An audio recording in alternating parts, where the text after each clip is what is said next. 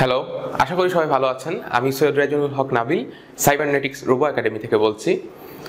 আপনারা হয়তো অনেকেই জেনে গিয়েছেন যে এটা হচ্ছে আমার একটা নতুন স্টার্টআপ, যার নাম হচ্ছে সাইবারনেটিক্স রোবো একাডেমি।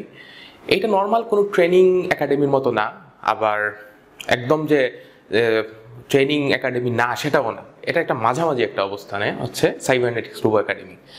সো আমি একটা জিনিস সবসময় ফিল করি, সেটা হচ্ছে অনেকেই রোবোটিক্স নিয়ে কাজ করতে চায় বা বিভিন্ন জিনিসগুলো নিয়ে কাজ করতে চায়, কিন্তু তারা বিভিন্ন ধরনের জটিলতার কারণে অপরচুনিটিটা সেভাবে পাচ্ছে না বা কোন জায়গায় গিয়ে কাজ করবে সেটা বুঝতে পারছে না। আমাদের দেশে অনেকগুলো আইটি কোম্পানি আছে, সফটওয়্যার কোম্পানি আছে, কিন্তু আনফর্চুনেটলি রোবোটিক্স কোম্পানি নাই বললেই চলে। সো একজন যখন চায় যে আমি রোবোটিক্স নিয়ে একটু প্রফেশনালি কাজ করব বা আমার তার কিছু গাইডলাইন দরকার, তখন সে একটু ঝামেলার মধ্যে পড়ে। আবার আরেকটা ব্যাপার হচ্ছে, যখন ইউনিভার্সিটিতে যখন রোবোটিক্স নিয়ে কাজ করে, তখন জাস্ট রোবোটিক্সটা বেশিরভাগ ক্ষেত্রে কিছু কম্পিটিশনের মধ্যে আটকে আছে।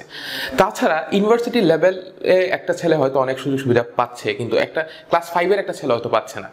সো এই ধরনের বিভিন্ন বিষয়ে মাথায় রেখে আমরা যে কাজটা করছি সেটা হচ্ছে, আমরা ক্লাস 5 থেকে একদম ইউনিভার্সিটি লেভেল পর্যন্ত রোবোটিক্স, তারপর প্রোগ্রামিং, মোবাইল অ্যাপ, সফটওয়্যার, বিভিন্ন ধরনের বিষয় নিয়ে আমরা ট্রেনিং করছি। এবং আমাদের এখানে এসে বিভিন্ন জন এই ধরনের বিষয়গুলো নিয়ে কাজ করতে পারবেন। যেমন রোবোটিক্সের জন্য আমার আশেপাশে আমরা একটা টুলস ল্যাব, এখানে হার্ডওয়্যার ল্যাব আছে, এখানে যেমন 3D প্রিন্টার আছে, পিছনে বিভিন্ন টুলস আছে, আরও বিভিন্ন জিনিস আছে। আমরা আসলে অফিস সেট আপ এখন 100% কমপ্লিট হয় নাই।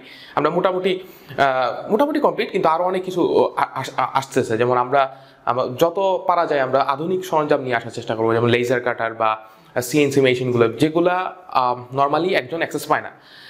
এবং আমরা ক্লাস 5 থেকে আমরা রোবোটিক্স, এখন অনেকেই আমাকে বলছে যে ক্লাস 5 থেকে আবার রোবোটিক্স কীভাবে শেখানো সম্ভব, কেন শেখানো সম্ভব না?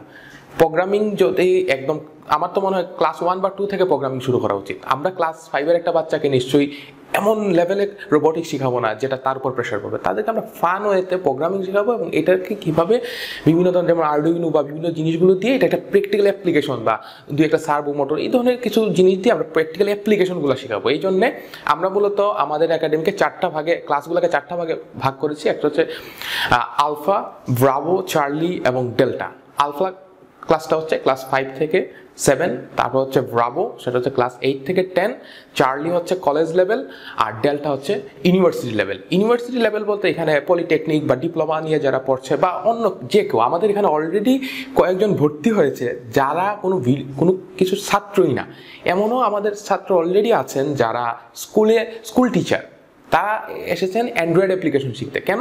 কারণ তাদের জিনিসটা ভাল লাগে বা তারা চাচ্ছে যে তার কেরিয়ারটাকে আরেকটু অন্য ডাইমেনশনে নিয়ে যেতে।